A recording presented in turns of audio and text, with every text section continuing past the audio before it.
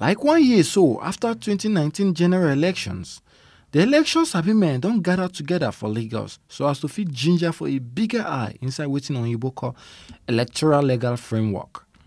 As the INEC chairman declare the meeting open, he come make am clear say the commission get am for mind to put all hands together inside the suggestions of the 2019 Election Act Amendment Bill from the Senate Committee on INEC, so as to fit make the polls dey credible ahead of 2023. The Commission's input is not limited to the review proposed by the National Assembly as election managers who conduct elections.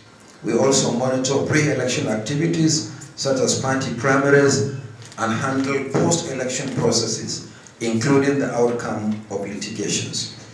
Therefore, we must, at this meeting, cast our nets wide by dissecting the Electoral Act in the light of experience and proposing wide-ranging amendments that will give the nation an electoral legal framework that can truly protect the choice of citizens and guarantee free, fair, and credible elections.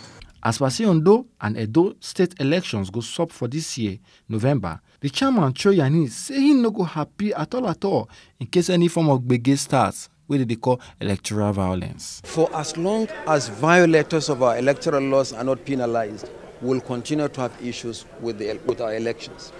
If you take a place like South Africa, for instance, they have what they call the electoral courts.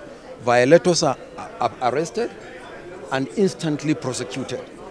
But in our own case, committee after committee have recommended for the enactment of a law to set up the Electoral Offences Commission and Tribunal. And as it is hot, one of the Gbagan agenda are the many collabos and get-togethers we go sup between INEC and the Senate Committee. We suppose start on the 5th of March.